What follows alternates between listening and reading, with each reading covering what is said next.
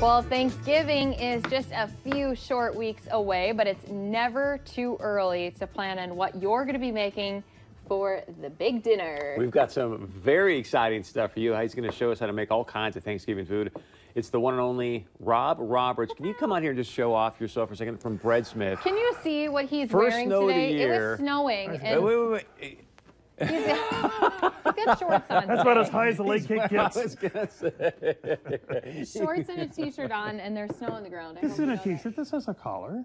It's a t-shirt. Look It is at not a you got our t-shirt. arms out. Banded sleeve. No, You know no. what? She needs to get banned from bread after talking back, doesn't she? No. At least chocolate. That'll I get put her. it on my side for a reason. Okay, so you got a lot of stuff going on here. What do you want to start with? Well, let's talk a little bit about holiday stuffing. I made up one last night. It's on its way over from the bakery now, so hopefully it gets here before the segment's over. Yay. So and we make either a white or a mixed stuffing in the store. And the nice thing about using a quality bread, it doesn't fall apart as easily as some of the other ones do. So you put that in a bowl. You brown up about 2 to 3 cups of butter and about a tablespoon, 2 to 3 cups of yellow onion and about a tablespoon of butter. When that's done, add a stick of butter to it. A whole stick. Whole stick. Don't be afraid of Now butter. you're talking. And you do that for about 7 minutes just to get it kind of loose. Then you dump in, I bought this at Hornbacher's because it's already halfway there. It's squash crinkle cut, so you just cut it in half or third because you're looking for little pieces about this big. Okay. So this works out to be 2 cups, so it's a perfect measure. Celery, do about 1 cup of that. I dice it up. You add that to your, by the way, with your lovely kitchen here, can you get the aroma coming off this burner right here? It's delicious, man. Smells good. Wow. Anyway, so you add it, you put it in there for another, 7, 8 minutes, just to kind of crisp tender it. In the meantime, Christy, I know you would love to do this, because I know I hated doing it. I had to come up with 2 tablespoons and 1 teaspoon at a time, stripping all the little leaves off at a time. They have some of those cups now that make it easy to strip your thyme so that it just falls right into the cup, or your hands Fingers. I'm a very tactile guy. Anyway, then you also take you take about 1 tablespoon of sage. Break off the stem, roll it up, cut into strips, and you add that to it also. Oh, and look, the food is coming right now as we speak. Yes, that's what we're talking about. So you're adding in those herbs and spices after the bread has kind Correct. of let the butter soak into it. And you stir that into the bread, get it all incorporated. Then you're going to add about, right here, I usually make my own stock, but this works really well too. Yeah. About a half a can of this, or excuse me, about a half a container of this, or a little bit more, depending upon how dry your bread is. Kenny, you want to deliver that over here? Yeah, Kenny! Yeah, Kenny's kind of holding out on us, isn't he? Come on, man.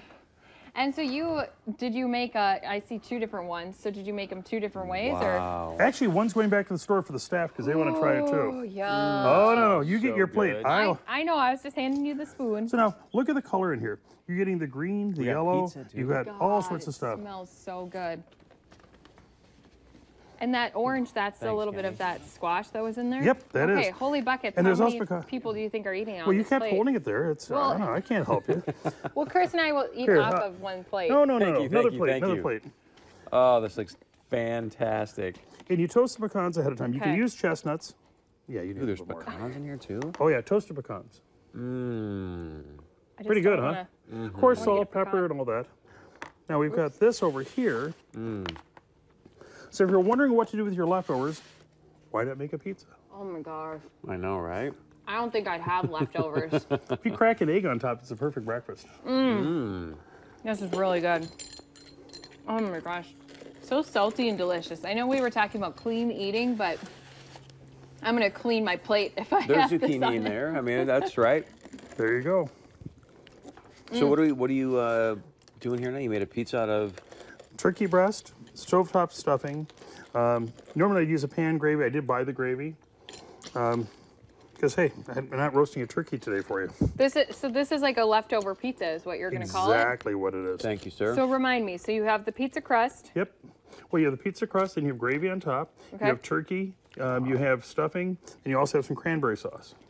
You can also add a little bit of cut up sage onto it if you want. It's kind of an herby stuffing I use, so it's got a fair amount of herbs in it. I'm going to dig into the pizza. Yeah, me too. I'm like ready to go.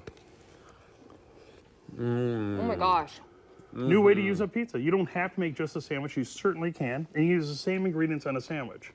I was nervous about the cranberry being on there, but it's actually really good. It adds a touch of brightness fits to in it. there. Yeah, it really does. Well, of course, turkey in the holidays, right? Love it.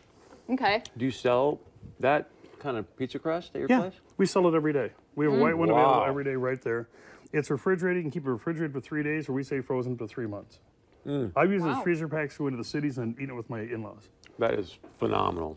Okay. That's really good. Anything Now- else here? Because I do want to make sure we touch on that particular bread right there. Now this one, every Wednesday is pie day for us. And something we like to do on the weekends, you can also do it the day of Thanksgiving too. Take a slice of this, batter it up, make French toast out of it. I know you've mentioned that before, but this one is the apple pie bread. Correct. And we vary it by the day, but as you can see Yum. on here, look at all the apples just studding through it. And you can smell it. How's that smell? Phenomenal. Vietnamese cassia cinnamon just makes it sing. And tell them what you have in store for the holidays if they want to combine to make some of this. What do you tell us? Well, I think it's gonna be a strawberry rhubarb that day. In which case you're getting, I've got to check my calendar. The first one's always apple, the second and the third are always strawberry rhubarb. The third is blueberry, and if there's 5, it's peach. That's kind of our rotation. Can't go wrong my- with strawberry rhubarb. Oh my gosh, this is so good. Okay. And now- To me, this one just sounds incredible. This is a pumpkin chocolate chip dessert bread. I call it better than pie. My friend Jeff would rather have this. I'm taking this to him on Thanksgiving this year, cranberry orange dessert bread. We can also, if you want to, you can arrange it on your own tray. If you want to, you can pay us to do it. Oh, I got this. And as you can see, it's ready to go. You should try a bite. I was going to say, do you mind? Is this the pumpkin thing right Yep, here? yep. Ooh. Oh, I know I should have tried a different one, but I'm going to try the same one. That's okay. I already tried the cranberry one for you at Larson. It was really good. I know, right? Like I said, we don't even bake pie at our house when it comes to pumpkin. I was never a big fan of pumpkin pie until I tried this recipe, and I still wasn't a fan of pumpkin pie, but I love this bread. I love this bread. It's got good moisture. It's got a canola. It's not a butter-based one, so it stays very moist in your mouth. And then we use Calabo semi-sweet chocolate morsels, so you're getting a little bit different flavor profile than just whatever chocolate. Nothing against the other big brands. I like this one. It's what we use in our chocolate chip cookies, our chocolate chip cookies, our brownies, everything. So good. So I want to It go. sounds like Mr. Food. So It's good. so good. I have a quick question about the stuffing, because I Yeah. know people can buy the breads from you. What makes a good bread for stuffing when people are looking at making it at home? Well, you can certainly use the white. Some people really like white. I like this one. Sometimes I'll combine the two. And about 1 bag of this is enough to make this recipe, the way everything okay. swells up in it. We use certain breads in here. Certain breads we won't use. We won't use a soft white, soft wheat. It doesn't have enough body. It turns to dust in the bag. So we use rustic. We use French peasant. We use French. We have some multigrain here. We have some Russian rye in here. All sorts of things. So you're getting a nice confetti look once again as you look over here at this. Right. So you want those more hearty breads so Yeah. that they can then absorb and hold. Correct. Big thing is hold. Yeah. They've got the body. There's enough high proteins in there, the glutens and glutens that knit to hold it together. Because no one wants to eat total mush. At least I don't. No. I don't And know. Maybe Chris especially does. If it's going inside of your turkey, maybe it's not just a side. Maybe if it's actually stuffing the turkey, you want it to hold up against that too. Absolutely. Or if you're like me, you do your turkey in the grill, and then you have to do that in the oven. Or if you had another grill, you could do it out there too. Oh So my I don't gosh. stuff mine because Are you going to come back and show us how to grill a turkey? if you want to, you can do a special report from my house. We'll spatchcock one. Woo! I Do you know what that is? I don't. What is that? What you do is you flip the turkey over and you cut the backbone out. You turn it over and you crack the breastbone so it lays flat. And it cooks faster, and you're getting a nice even heat. Whereas sometimes you get the dark meat gets a little bit dry, or the white meat gets a little dry because it's inconsistent. Yeah. This is consistent. So you just throw it on the grill like that, and then Yeah. laid out. we may be at Yep. your house sooner than you Skin think, my side up. friend. Oh yeah. You can throw a little bit of wood chips in there for a little bit of smoking. It all works out. Wow. See, we're getting all the secrets. Amen. Great to have you here, sir. If you want to remind us where you're located at so people can stop by. We're at 1617 32nd Avenue South, the corner of 32nd and 17th Street. We're in the same mall as Cold Stone, Bodinger, Best Friends Closet, all sorts of people, and they're great people. Papa Murphy's is next door to us, too. Matter of fact, they are the ones who supplied this tray for us today. Oh, Yay. nice.